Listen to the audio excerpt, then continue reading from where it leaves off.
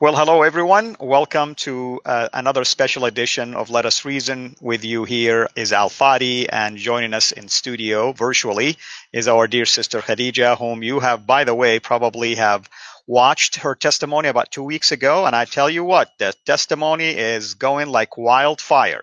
So praise the Lord for that. If you can go and find that testimony on our channel, which is CIRA International, please share it with many people, and especially with many of our Muslim women who need to really know that Christ should be their eternal husband.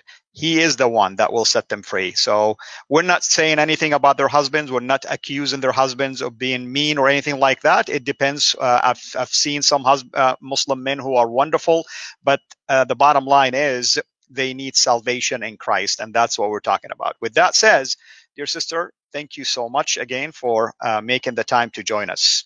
You are welcome here.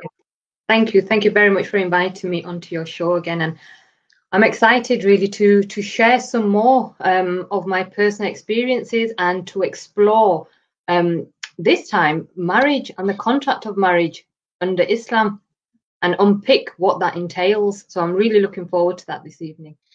Amen. Thank you so much. So we made an announcement that the topic is going to be about an ex-Muslim woman's view on marriage and marriage relationship. And I think you used the phrase that I liked and I also captured, which is contacts without love.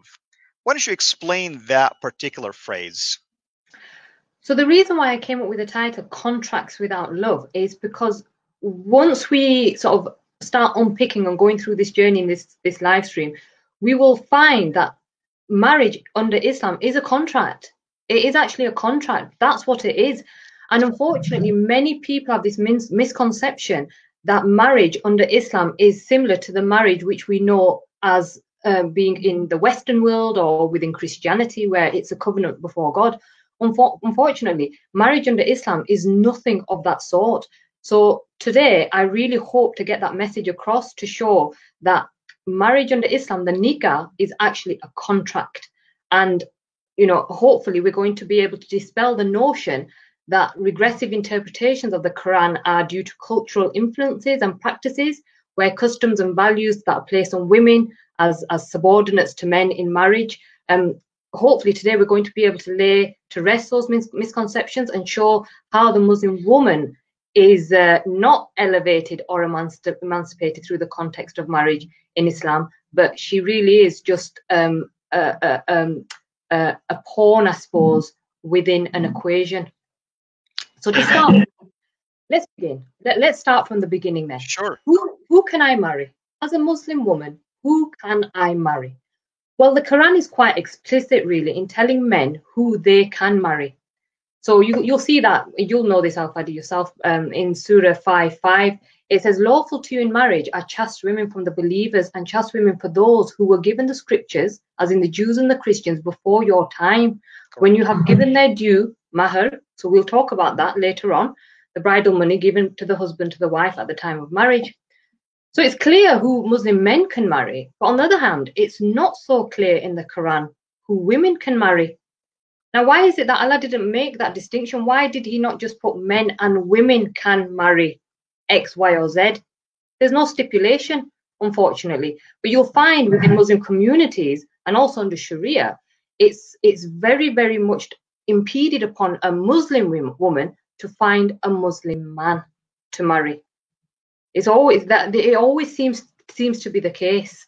Okay, so Muslim women, if you are seeking a husband, you will be told by your community to find a good Muslim role model to marry, not just for yourself, but also for the future of your children, because your children will need to be brought up as Muslim children under the Islamic faith. Right. Okay, so let's say you found someone to marry. Well done. You've actually found somebody who you want to marry. Now, since you believe in Islam and you believe that both men and women are equal in rights, then all you need to do is both consent and turn up. Right, brother? Is that surely must be the case if you're both equal? That's true. This is wrong. This is the first barrier to equality, to inequality in marriage under Islam. Women in Islam are not equal. I was not an equal when I was married under Islam. You will need to get the permission from your guardian, and that is not your mother, but a male guardian who is also known in Arabic. I believe it's wali in Arabic.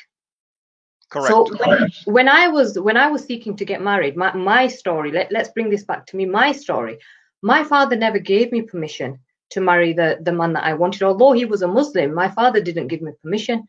So I had to then go and find another male guardian to permit me to get married to somebody of my choice. Now, this male guardian was an imam of a local mosque who I never met, I'd never spoken to until the day of my actual nikah. And Brother Al-Fadi, maybe you can elaborate on what the actual meaning of nikah is under in Arabic. My understanding is that it's a marriage. It's a marriage contract. It is, and basically, Sharia law allows for a number of things. Obviously, one of it is regulating rituals, for instance. Another thing is dealing with crimes. But there is another part of Sharia law, which is transactions, business transactions, and believe it or not, marriage falls under that. It is a business deal, and I don't know how it is where you grew up, for instance, but I can speak in Saudi, for instance. You go and you ask the hand of someone for marriage as a male, and her father can negotiate with you how much mahr, or dowry they need. And you can also stipulate that, of course, in the case of divorce, I'm entitled to this much back, and so on and so forth. So it is a business transaction. Absolutely. And we're going to come into that mahr a little bit later on.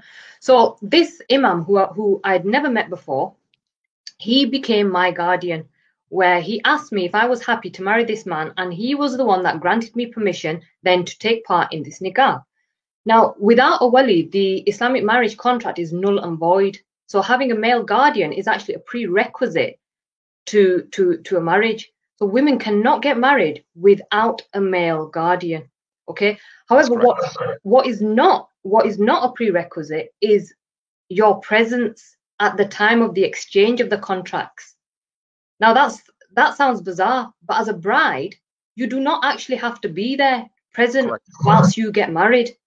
Okay. And also, don't forget, a man doesn't need a guardian. So immediately, this men and women are equal under the law of Islam is already being dispelled. So, okay, if you're not, as a bride, if you're not there, if you're not present, what happens? A bride can send 2 male witnesses at the time of nikah, as long as the agreement has been drawn up and agreed upon beforehand.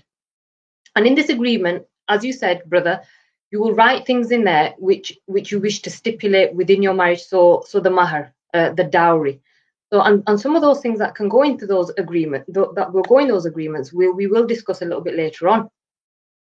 So here's a scenario. Here is a recipe for Islamic marriage for our sisters out there. So during your marriage, you will need, number 1, a bridegroom who preferably is a Muslim, although the Quran doesn't actually say that. But you can only have one bridegroom, okay?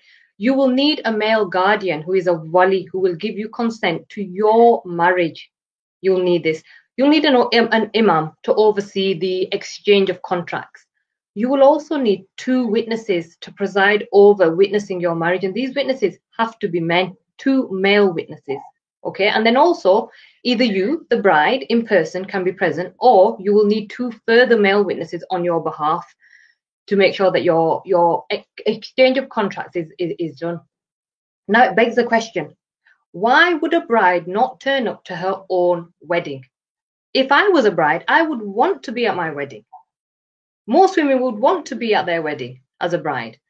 Well, when I was looking into this, I stumbled upon something, and let's look no further than the example of a young bride. Let's say this young bride was either the age of 6 or maybe 9, where she really doesn't care nor understand about contracts of marriage or even the meaning of marriage. She just wants to maybe play on a swing or with her dolls.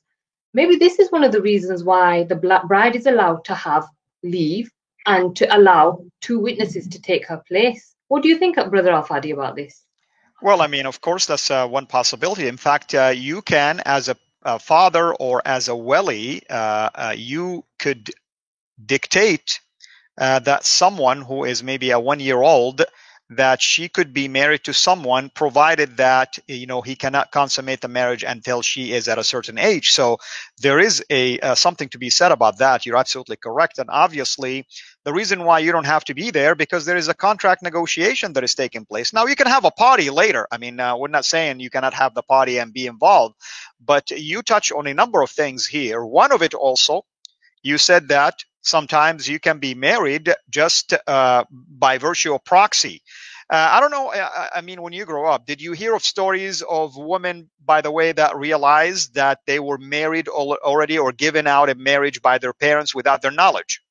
Absolutely, especially within the Pakistani Muslim community, you know, young girls were being betrothed, if you like. Given away. I said given out. Given away, yeah, absolutely, given away to cousins or, you know, members in the community, you know, and they were almost like business transactions where, you know, your father had already negotiated with maybe your uncle, or, you know, because they had maybe some land dispute in the past, or there was something going on where the daughter was given it in exchange and her hand was given already in marriage. And by the time the girl came to an age where she was, you know, of an age of where her father believed she was of an age of being able to be married, that's not necessarily when she felt she was of an age, but when her father felt she was of an age. And this may have been the age of 9 or 10 or maybe even 7, depending on this girl's own maturity. He would then give her away in marriage. So yes, this is something that's quite common in the Muslim community.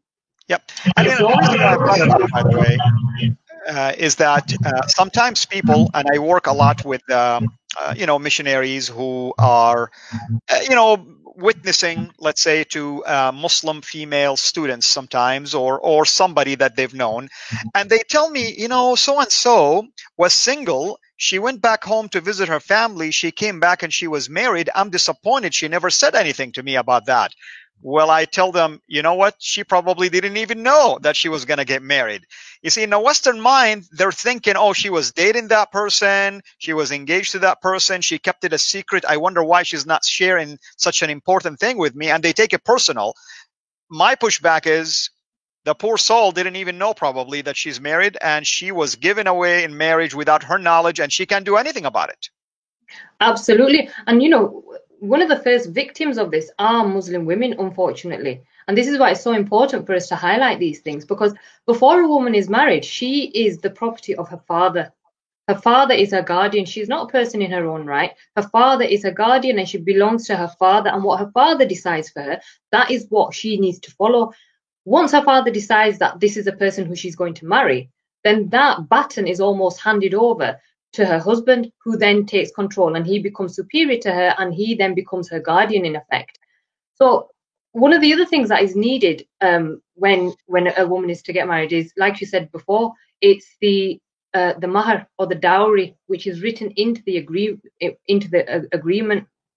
Now this is I think this is in Surah 4:4, where it talks about the woman is due her duty, but if you willingly decides not to take it, then, you know, her husband can consume it with good pleasure, and that is usually a monetary amount, and it can range from anything from $1 to thousands of pounds. So this is clearly, you know, a business transaction, because there is money that is involved. Whenever there is money involved, it's clearly going to be something to do with business. It's not where there's an exchange of love, or where they're saying, right, you know, as a measure of love, you have to do X, Y, and Z. This is about money. It's about, right, for you to take for you to marry, you know, you need to give the woman this amount of money for this contract to take place. This is bizarre. I mean, which culture, which community, which religion do you see that a marriage is actually pulled together because of money? That is right. It's just not, you know, if anyone gets married to money, what are they called? Gold diggers. You know, this is what they're called. But under Islam, this is something that's prescribed by the Quran. And although it's money which the woman can keep, I mean, we'll go into this in another live stream. But if she's to divorce, then, you know, she has to then negate that and give that back. It's almost like her husband will get a refund for her leaving. You know, so she's not, you know, she's not treated with love or respect. She's just a commodity that can be returned if she's found to be faulty, or he doesn't want her anymore. Yeah. So there's a couple of things I wanted to mention to people. Maybe some of them are witnessing or noticing that I am looking at something, and really what I have in my hand here is something called the Reliance of the Traveler, which is kind of like an abridged Sharia law guide according to one of the schools of Sharia. This one happened to be the Shafi'i school of Sharia, and I have in front of me the basically the section on marriage called nikah here. Of course, it has conditions, by the way, or pillars if you wish, and here are those 5 basically conditions. One, is that you have to have some form of a negotiation language that is clear. Right? It has to be clear and everybody can understand it. You have to have witnesses. You mentioned that already. And they have to be male witnesses, as you mentioned. And interestingly enough, by the way, you mentioned 2 male witnesses. Sister Khadijah, what would happen if you cannot find 2 men? What would you do? Is a testimony of a woman allowed in Islam? What would happen in this case? Because I want people to benefit from that. Yeah, well, we know one male is like 2 females, because a woman is, of course, of deficient mind. So if you need two, if there isn't 2 male witnesses, are you allowed 4 female witnesses maybe? That's an interesting question. I really never came across a situation like this, but we know for a fact that the other missing male could be replaced by 2 women for the same reason that you mentioned, that they are deficient in their reasoning or their brain. So another reason, condition for marriage is that you have to have a guardian, and we'll talk about that quickly. And then the condition about the groom, one of it is that the groom has to be Muslim, of course. And then the condition about the bride. And here's what's so interesting. I want to talk at least about who can give you away in marriage according to the Shafi'i school of Sharia. Your father can give you to marriage. Your father's father, who is like your grandfather, basically. Your brother can give you away in marriage. Your brother's son, your own nephew can do that. Your father's brother, your uncle. But his son, the son of your uncle, your cousin, can also give you away in marriage. And then you have the religious magistrate, which you mentioned that, basically. So I think people need to understand that where is the right for women here? If even my own nephew can give me away in marriage under Sharia, and he have that authority according to the Islamic authority, basically. So have you dealt with any of issues like this in your upbringing? Maybe any person that is close to you, some friends, some relatives, some family. Did you know any of these things? I know you said you grew up in at least more of an open-minded, at least family, but in the culture itself, were you exposed to such things? Not me personally. I mean, the only time that I experienced this was when I actually wanted to get married to somebody, and my father explicitly was not happy with my choice, and I just thought, well, I can still marry off my own merit, then I can go and I can just get married. And it was only because obviously he was a lot more religious that he came back and he said to me, well, under Sharia, you are not allowed to marry without having a guardian, and if your father is not going to give you away, you need to go and find somebody else within your household who is willing to do that, even if it's your younger brother. My younger brother he's younger than me, a lot younger than me. And I certainly wouldn't have been happy being given away, by a 14-year-old. This is just something that I wasn't going to do. And there was nobody in my family that would do that, which is then why we then took the next stage was to approach somebody, an Islamic cleric who I didn't even know at all. But yet, because he was a male, he had that superiority over me simply because he was a male. He wasn't related to me. He had no authority over me in any other way, but just the fact that he was male. And that goes to show how women under Islam are real subordinates to men. No matter how much, Muslim women want to do mental gymnastics and say that we are emancipated, we're free, we have equality and we have rights under Islam. Unfortunately, the truth is you don't, because you can't even marry without having a male give you away. In the English tradition, a father walks his bride down the aisle because it's a nice gesture. It's something nice to do. It's not incumbent on a father to walk his daughter down the aisle. But under Islam, it is incumbent. It is a prerequisite for a woman to be married, for her guardian to actually give her away. And this is, again, going back to the fact that under Islam, marriage is a contract. It's not bound by, by love. It is simply a contract. It's not reciprocated by love and commitment. It's not making a covenant before God, to love one another, in the way Christ tells husbands to love their wives, to love one another. I think it's in Ephesians, it talks about, for husbands, this means to love your wives just as Christ loved the church. He gave his life up for her. That's right. A husband is not told to do that. He's never told to love his wife like he loves the mosque or like he loves Allah. He's not told to do these things. So, and this just goes to show the submission of the comparison of the submission. So under Islam, it's the wife is having to submit to her husband. Whereas in Christianity, Christ tells us to submit to one another for the reverence of him, for his glory, for him to be part of that marriage. A marriage is a covenant between three people, a man, a woman, and Christ. Amen. And it's about, glorifying Christ. Ultimately, that's what marriage is. You get married to glorify Christ. There is no other reason for man and woman really to get married. It's to glorify Christ and to make his name go high. But under Islam, a man is to marry a woman, and it's contractual, it's for his own needs, and it's for him to be superior above her. Absolutely. I'm going to go ahead and put a question for you right here.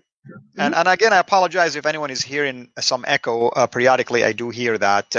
Here is a question, an excellent question. What happens if the woman says no? I mean, please feel free to elaborate on this, and I'll also elaborate on that. There is some cultural issue involved here as well. Yeah, I mean, this is where there is a fine line between religion and culture. And if I bring the cultural aspect to it, and maybe, brother, you can explain the religious aspect to it. So if a woman says no, culturally, that is seen as being extremely disobedient to one's father.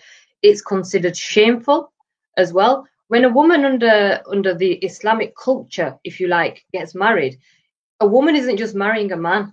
She is marrying it's one family marrying into another family. And I think you find historically as well, Muhammad did this as well, because it was part of, it was a way of him propagating his faith, I suppose, and making Islam spread. So for a woman to say no, it is considered to be extremely disobedient, and it's not something that is really, it's not something that is really done, to be honest with you. And also, if a woman says no, there is, I don't know if it exists over in the US, but in the UK, there is such a thing as honor killings, where if a woman is saying no because maybe she's got somebody of her own choice, or somebody who her family don't agree with, there is a high possibility that she could be killed. And honor killings are something that in this country especially, it's rife. And I know it's rife in places in the Middle East and in Pakistan as well. So saying no, although most women will say, well, I can say no if I want, the truth is they're not allowed to say no. They're taken abroad. They're without recourse of any finances. They have their passports taken off them. They don't know how to come back home. Their whole family is against them. There usually is a huge conspiracy when a girl is married under duress. The whole family are in on it. And unfortunately, she's taken and she's married and against her will. And then she just, she cowers to living this life, because she feels as though there is no way out, because anybody who she turns to will tell her that she needs to toe the line.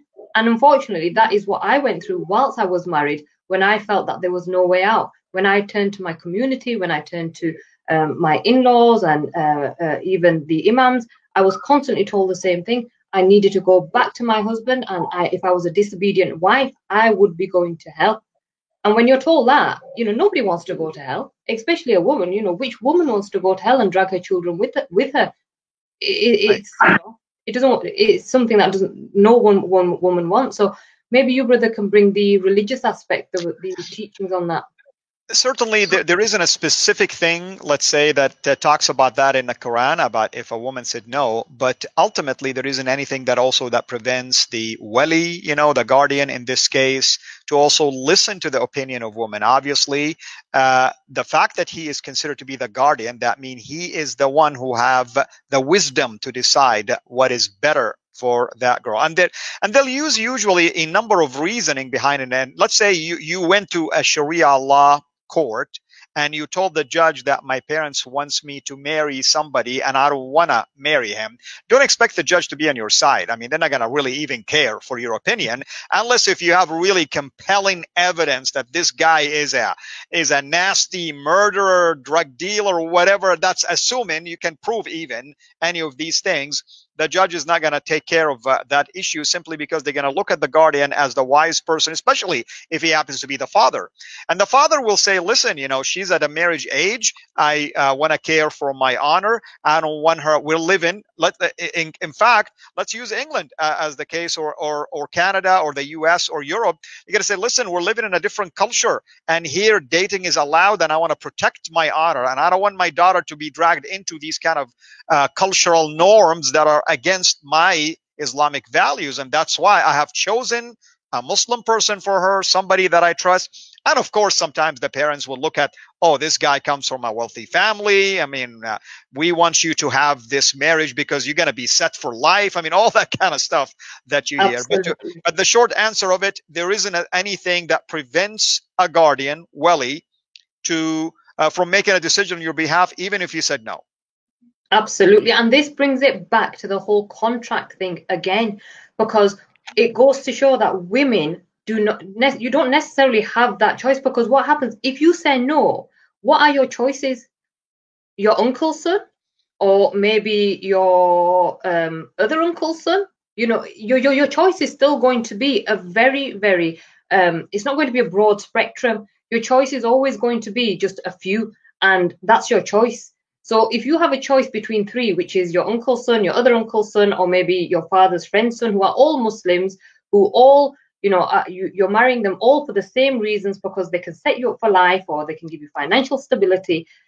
This goes back again to the contract of marriage. Marriage is not based on love. It's not based on having a companionship. It's based on a very factual process, which is, can this person look after you financially? Can this person provide for you? Are you going to have a good home to live in? And these are the things that a guardian will look at when he's making that decision on behalf of his female daughter, or, you know, niece, or whoever it may be.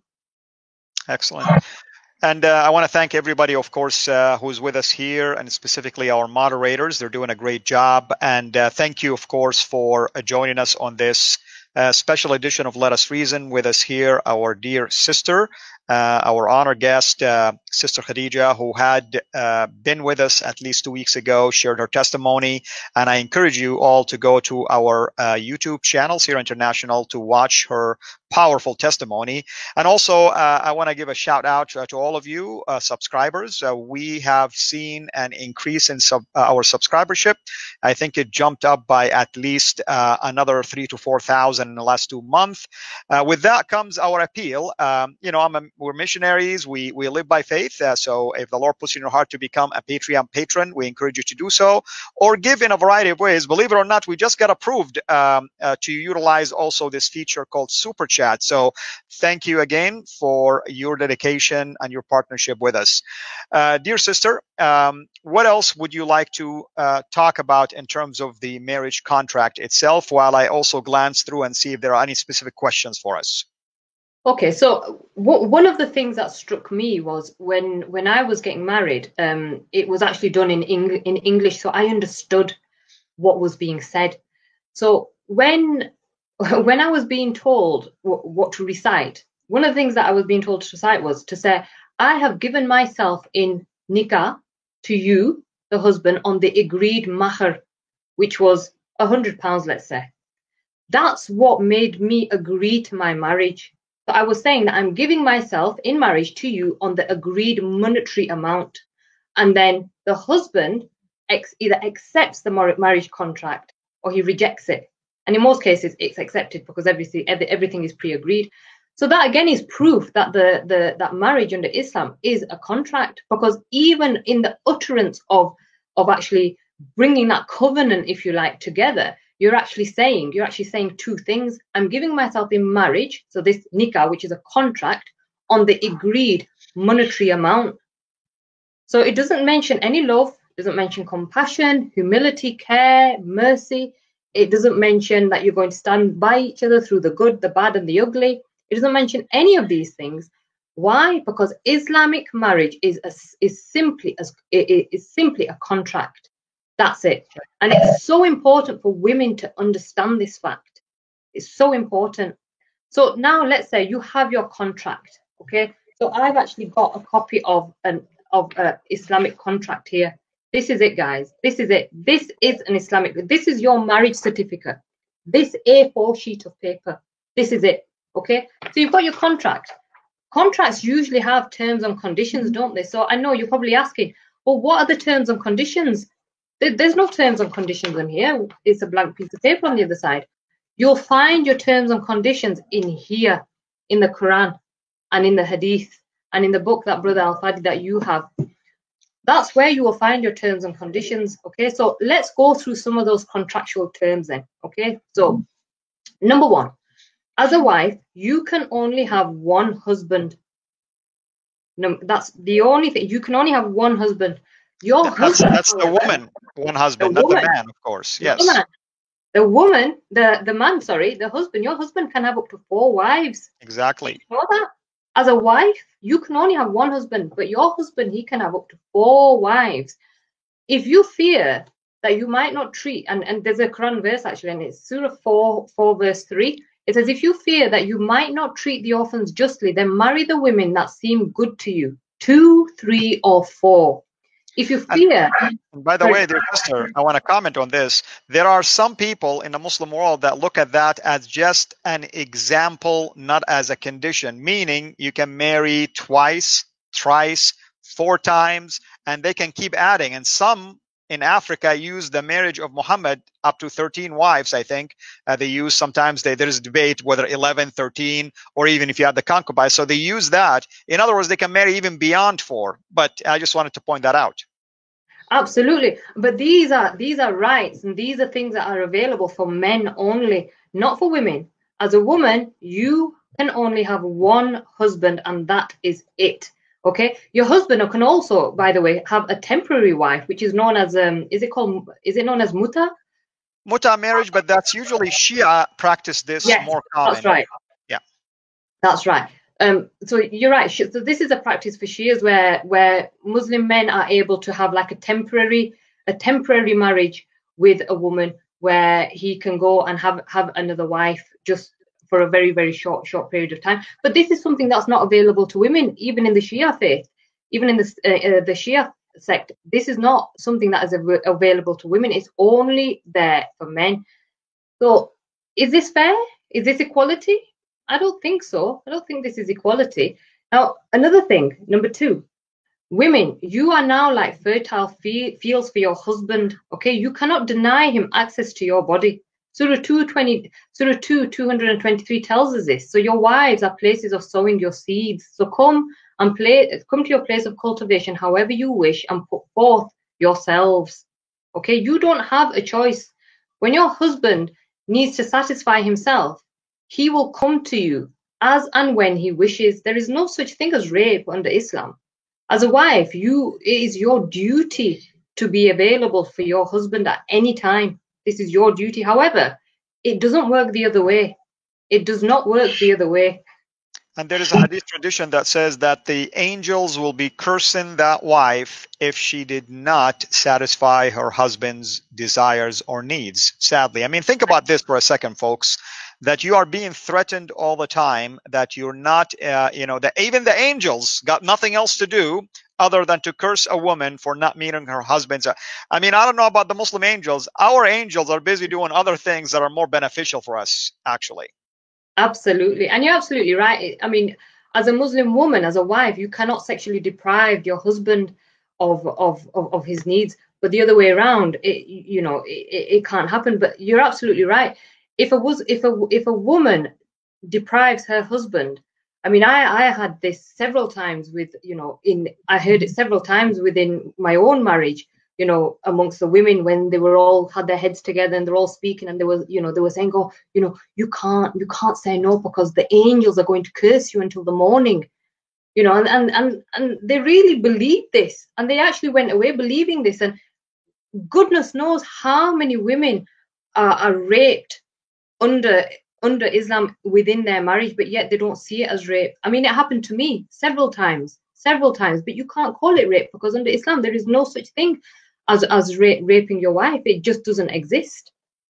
Right, and I want to just comment, Alicia saying muta marriage is not a Shia practice, it was Muhammad's practice. I understand that, Alicia. What I'm saying is you're going to go and talk to Sunni scholars now and they're going to deny it and they're going to say it's been abrogated. The only branch of Islam that I'm aware of that practices it openly are the Shia branch. So let's just be clear here.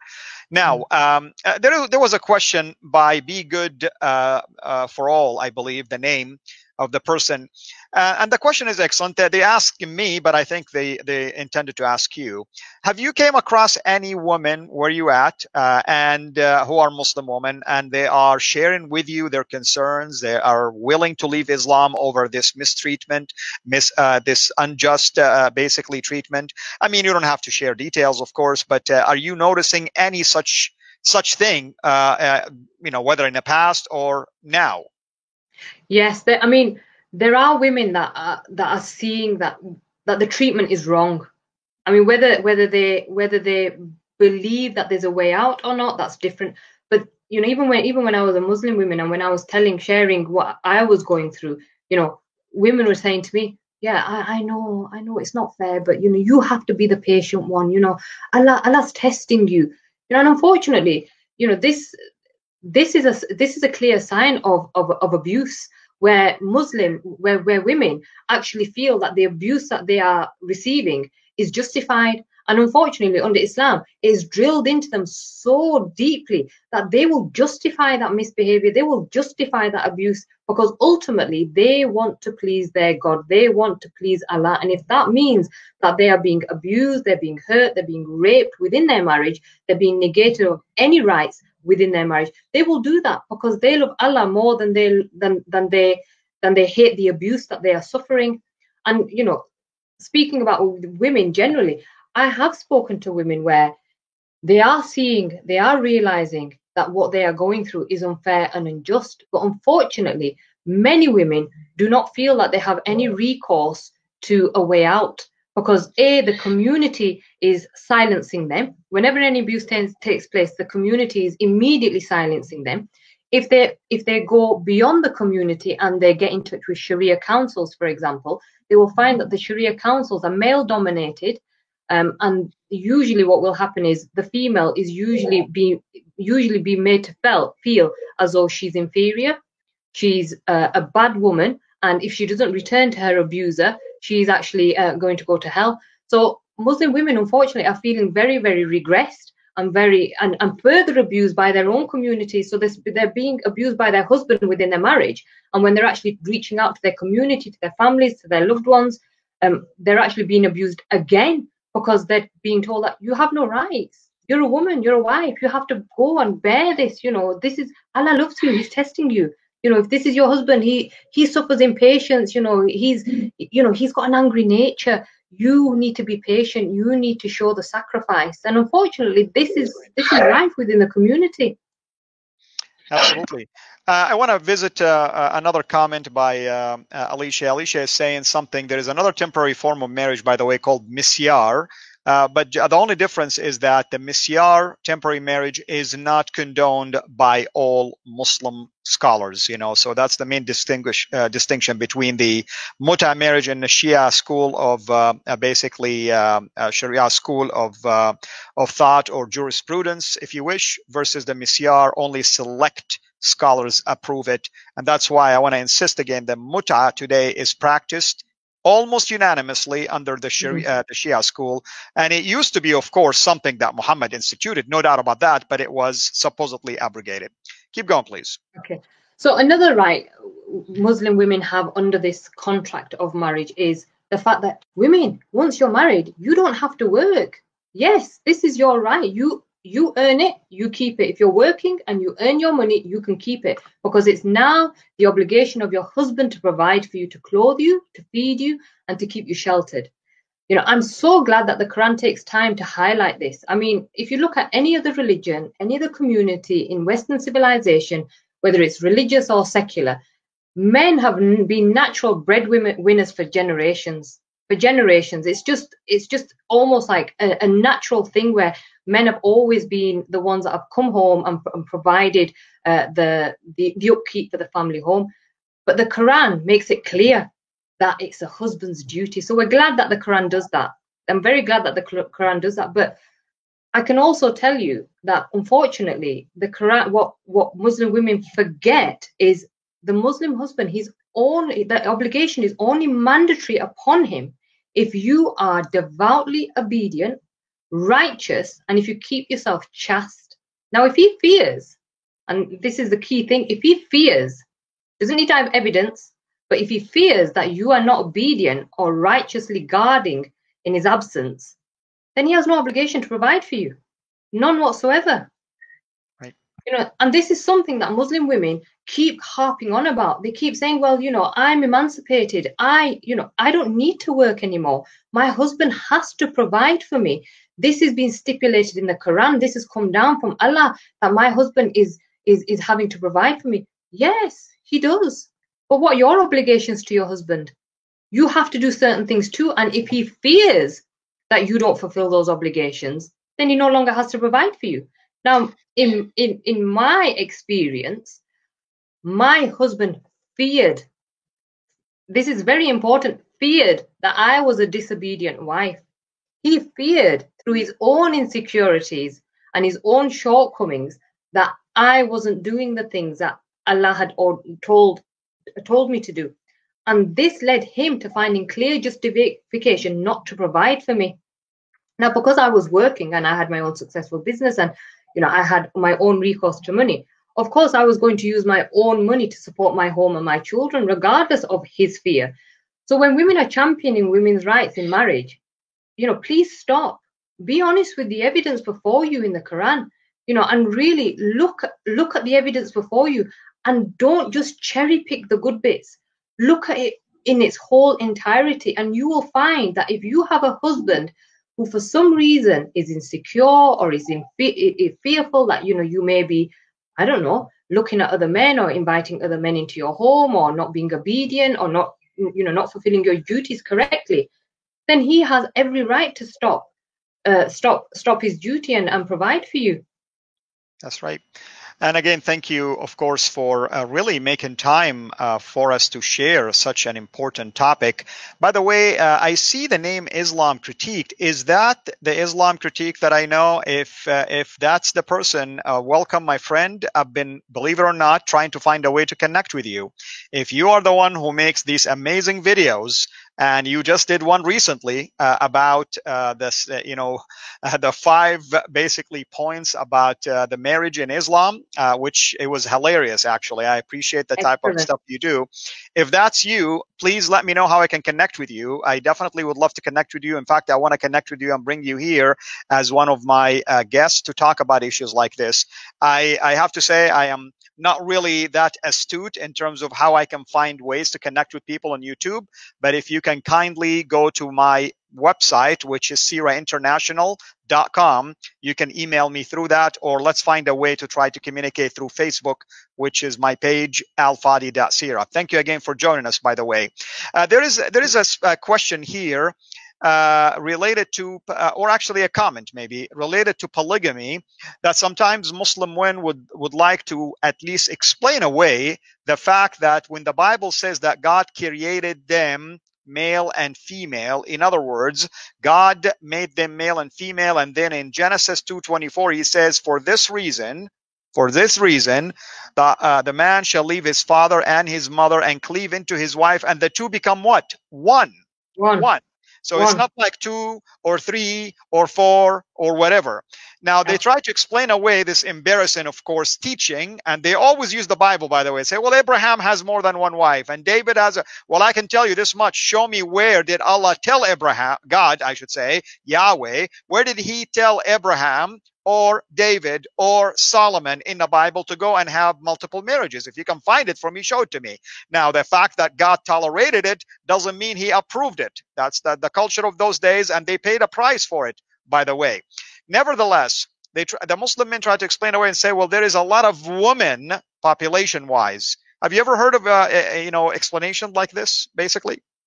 All the time. I mean, this is something that I hear all the time, and it makes me laugh really because, you know, Muslim women are always the first to try and defend when a man wants to have more than one wife. Now, my ex-husband, his uncle actually had more than one wife. He had two wives within the family. So it was something that was, you know, before my eyes on a daily basis. And the way that this was explained away was, well, Islam allows it, first of all. But what they say is, well, in the time of war, you know, there was a lot more women than there were men. Men were going out to war, they were being killed. There was a surplus of women. These poor women, they had nobody to look after them. So these men were doing, it was almost like they were doing a community service, really. They were doing a service to their community by marrying more than one woman. Now let's look at the emotional implications that it would have on a woman if she was to be a second or a third wife. Now, I was never a second wife. I was one wife. Okay, I was never a second wife, but I knew women who were second wives. And let me assure you of the emotional turmoil that these women were going through. It was horrible. It was absolutely horrible. Now they hid this from their husbands, but these women, these two women who I knew, they had to live. Their husband provided everything equally. Just as it says in the Quran, you have to provide equal. They actually wore the same clothes. They looked like twins when they went out. It was hilarious. You know, they dressed the same. They were given the same gifts. He even spent the same amount of time with them in the bedroom. They had set days in the bedroom. However, that husband still had his favorite. He still had a preference of one over the other. There is no way in a marriage a man can treat both women equally, emotionally, physically, financially. It cannot happen. Financially, he can do it. That's fine. He can do that. It's easy to sort that out. But how can he do that emotionally? How can he do that physically? It's impossible.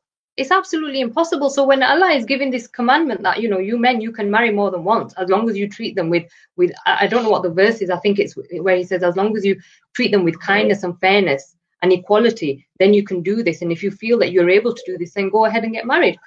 This is almost like an impossible task. It's an impossible task. But yet men are marrying more than one woman. And it's not just happening in Pakistan, it's happening here in the Western world as well, because what they are doing is they're using the nikah contract to get married to more than one wife, because if they are to marry more than one woman under English law, they would be seen as bigamists, and that is obviously illegal. So they're not doing that. What they are doing is they are just using the Sharia law, the marriage contract of nikah, to marry more than one woman. Now, the emotional implications that these women are facing, it's something that cannot be fixed. There is no way it can be fixed. When this auntie, there were two aunties, when one of those aunties was being treated with more time and more affection and more love by her husband, how did that make her feel? Let me tell you how it made her feel. It made her feel unloved, unappreciated. It made her feel less than. It made her feel inferior to even another woman. Surely a loving God would not want that for women. I know Christ doesn't want that for me. I know Christ wants me to enter into a marriage where I'm going to be loved by him and by my husband. But Allah, on the other hand, he clearly shows that women are a commodity for the use of their husbands.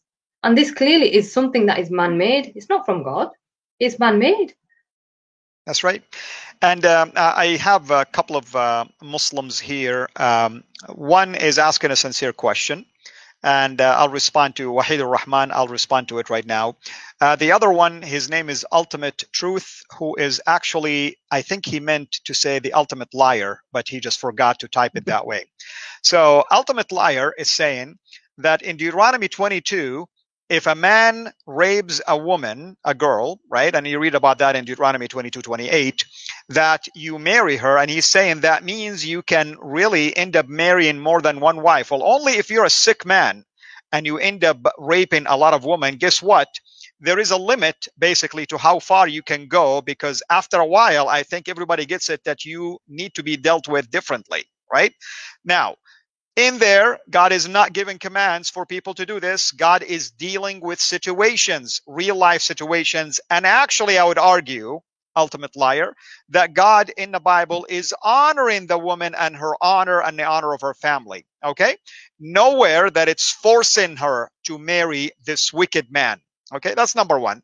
Number two, he's using the same example and saying, look at the wisdom of Allah. In the Quran chapter 4 verse 3, he's allowing you to marry 2 and 3 up to 4 only. Wow, what a wise God, actually.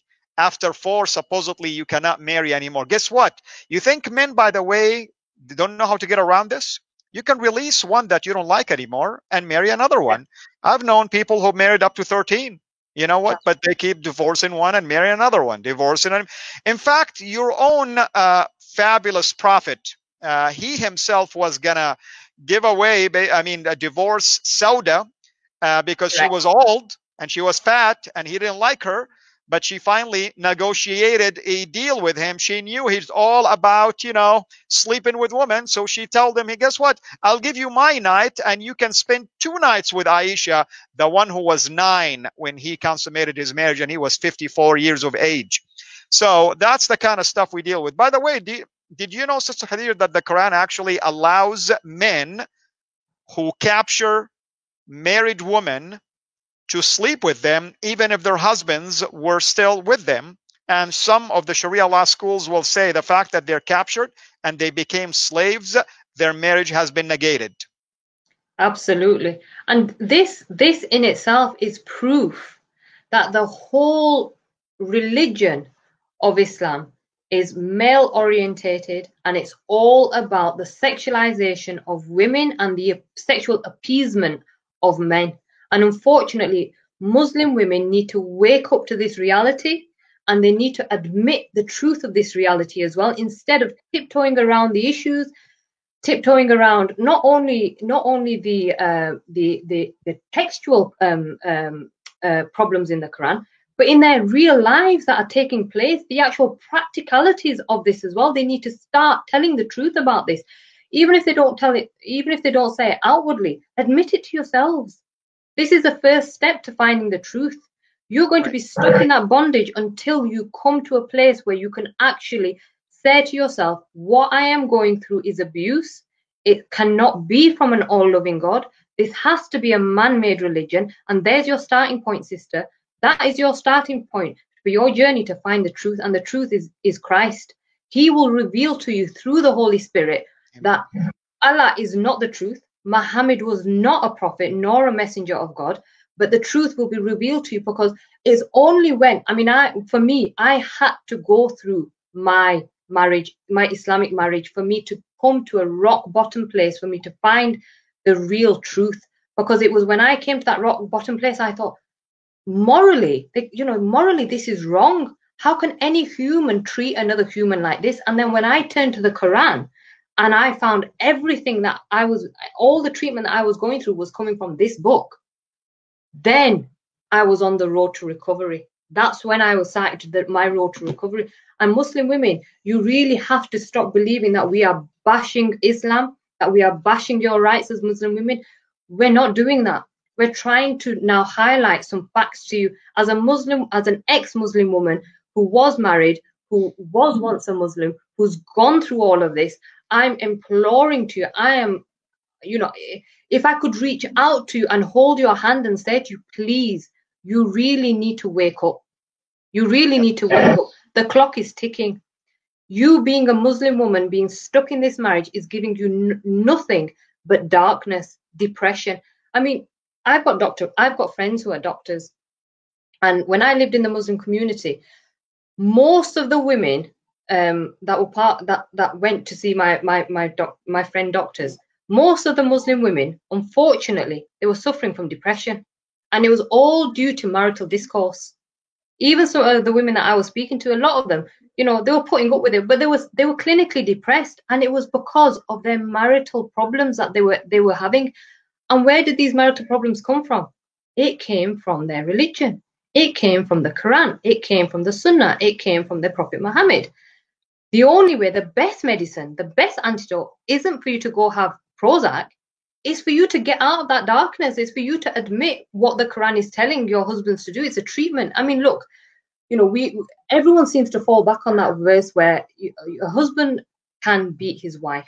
Let's go and let's look at that verse, okay? So as a Muslim woman, you have to toe the line, okay? You have to be an obedient wife, okay? You have to toe the line. If your husband fears that you are not an obedient wife, then he's allowed to beat you. I mean, that verse, is it Surah 434? Is that the verse, Surah 434? It is 434, and I'm pretty sure next time we meet, we need to address that as part of some of the rights of women who are married. But you're absolutely correct. If you fear, it didn't say if they do anything. If you fear disloyalty or you fear something, then you have the right to beat them. And of course, some translators are struggling with this. So like, for instance, Abdullah Yusuf Ali will say, beat them lightly. He will add that phrase, which is not even in the original Arabic anyway. Why? Out of embarrassment. I don't blame him, because he is definitely embarrassed to try to explain away something in English to European and Western culture that value the rights of women. Now, I want to address the question by Wahid Rahman. Wahid Rahman was saying, show me one verse in the Bible that says you cannot marry more than one wife. Well, I don't know if you've been listening to what I said or not. In Genesis chapter 2, verse 24, I'm going to read it again for you, and I'm going to comment on it. Here's what it says. For this reason, a man shall leave his father and his mother and cleave into his wife, and the two shall become one. Guess what, Wahid Rahman, the word one is? Ahad.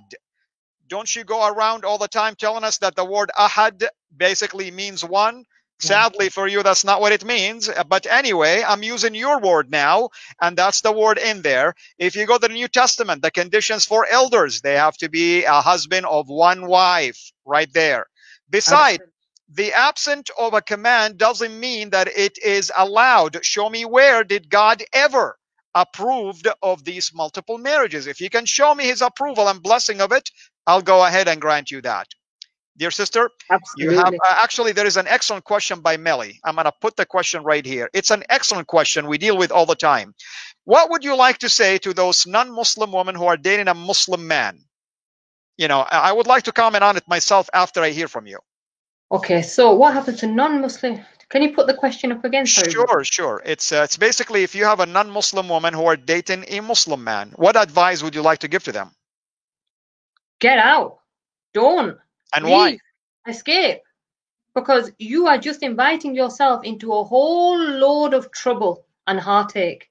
If you want to have bliss, if you want to have a life which is full of love and joy, get out. Don't even go there. Because I'll tell you something.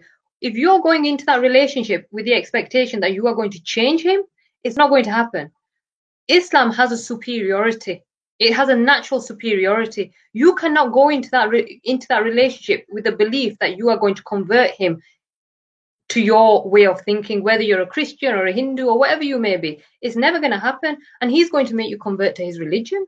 And that means under Islam, what are your rights as a woman? Well, we've been talking about them. You don't have any rights. So my advice to you is leave. Honestly, leave. Go find yourself a good Christian man and become a Christian yourself, sister. Go into the light. And I want to warn any non-Muslim woman who is dating a Muslim man. And I'm not saying Muslim men are not wonderful men. I'm not saying that at all. I mean, whatever reason you have, I'm going to have to tell you the following. And you have to hear me out completely, especially if you are claiming to be a Christian. First, the Bible is against unequally yoked. I mean, you are discouraged from having that. Number two, you have to understand that Islam is always superior to any other faith regardless. Number three, even if this man is the most wonderful Muslim man you'll ever meet, sometimes his culture, his family, his friends will impose ideas on him, and it's not up to him. And if he becomes religious and goes basically, religious on you, best of luck with that. He's gonna have to question himself now. Why did he marry someone that is not a Muslim? So your choices are very limited. Accept Islam, or sadly, things may not end well for you. If you have children, he may take the children away from you at some point. Or the least he can do is to go and marry another person. How would you like that to happen in your life? So don't tell me that he's a wonderful person today. Well, yeah, marriage requires a lot of work. How would you work it out if he believes in Allah and you believe in Yahweh? Two different gods, basically. And I don't think it's going to work that way as well. Absolutely. And just to further onto that as well, one of the things as Christians that we have within marriage is we have Christ within our marriage. Okay, so a marriage is between a man, a woman, and Christ. Marriage is it's a very difficult road, it's full of ups and downs. There's no such thing, as a perfect marriage. But as Christians, when your marriage begins to see those hard times, you have Christ who you turn to, and be rest assured, Christ will always give you the best outcome. He will always give you the best advice, and he will make it so he's in the center, and he will witness to both of you, and the Holy Spirit is there and he's with you, and he will guide you to come into a peace of tranquility, and to a peace where a place where you can both find compromise. Under Islam, unfortunately, what you will find is the compromise will always come on the part of the woman, always. Even if you have a husband who is naturally a nice, loving husband, he will fall to family pressures, to cultural pressures, to pressures within the community. So even though he may love you, and he may want to do what's right by you, unfortunately, his religion is going to take precedence over his feelings, and that's always going to win. And if the community, let's just say if you are a Christian, for example, you're not going to really be able to practice your faith openly. And if you have children, your children are going to have to take the faith of your husband. And if you're not happy with that, there's nothing you can do. And your husband can marry again if he feels that you're not going to bring his children up correctly and take your children from you. So before you enter into this whole heartache, just do yourself a favor. Just leave. It's sad, but that is my sincere advice. Yes, really, and I want to add to this. Suppose you as a Christian married a Muslim man and you couldn't give him children. Do you know that that's one of the conditions under Sharia for him to go and marry a second wife on you? How would you like it? Not only you're feeling miserable already, sadly, and you're feeling inferior now, and you're feeling like you cannot give something that you desire to have in your life, now you're being felt marginalized as well on account of something that is out of your control. So you have to be careful, because only if you are truly a Christian, marrying a Christian man, that he will understand the role of the Lord in your lives, versus someone who, by the way, like I said, his parents could influence him and say, what are you doing? I know some men, Muslim men, that their parents won't even talk to them for daring to marry somebody who is not a Muslim. The condition either she converts, or we don't know you at all. So he's going to risk losing his family. And guess what? Do you think you want to lose his family on account of you? Maybe he's lusting right now. Maybe he is excited about the marriage right now. But in a few months or few years, you'll be just another person in his life. And when we talk next time about the rights and including divorce, you'll see how simple and easy it is for him to bail out of this commitment, which is nothing whatsoever. Yes. Final words, dear sister. And just quickly going back to the fact that your husband can throw you out of your bed, he can beat you, if you're disobedient. A Muslim woman you can't do that. As a wife, you can't do that. I mean, even Aisha said that she had never seen as much suffering as a believing women, and her assessment was based on the amount of Muslim women who were being abused through the explicit permission of Muhammad and the Quran. So it's, for me, it's a no-go. Don't even go there. So what else are your rights then under Islam as a married woman? You're not allowed to leave the home without a chaperone or without the permission of your husband.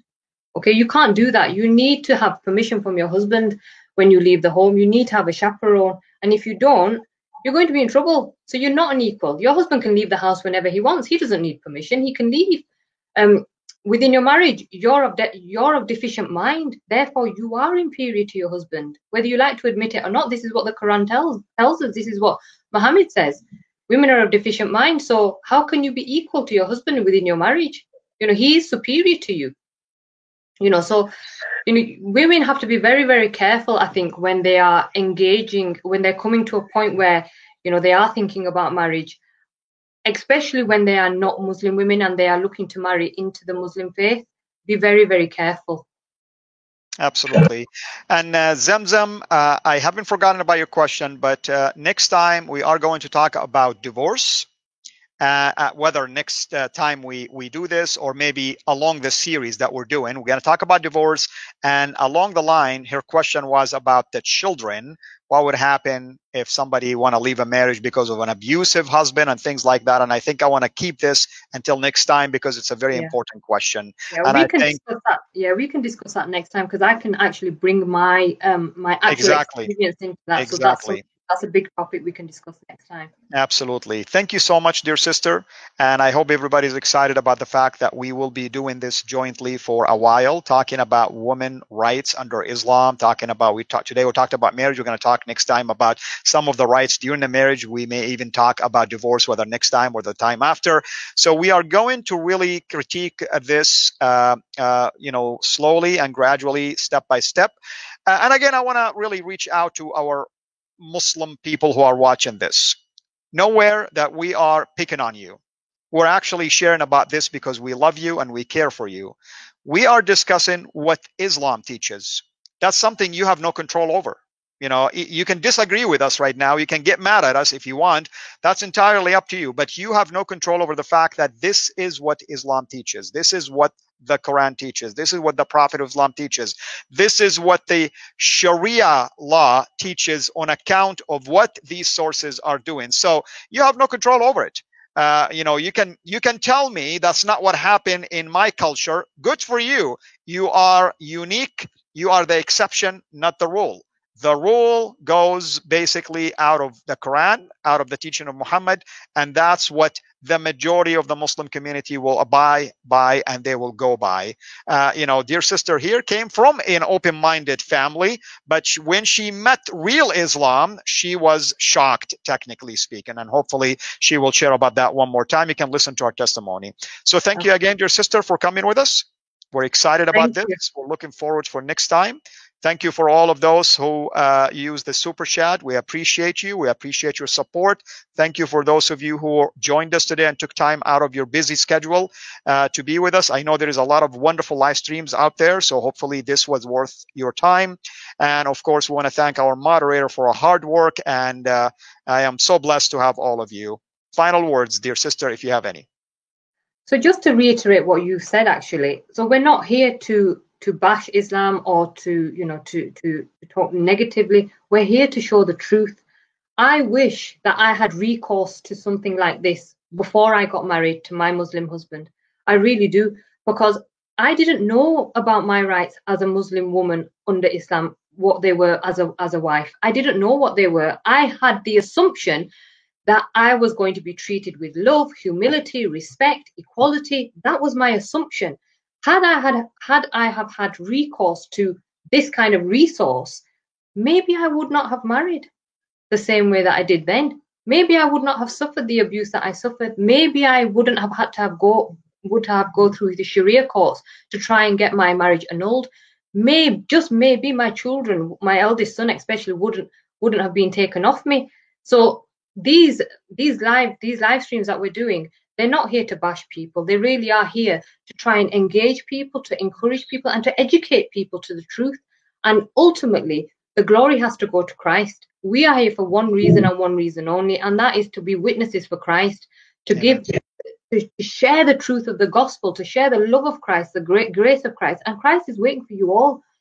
Muslim women especially, you are the first victims of Islam.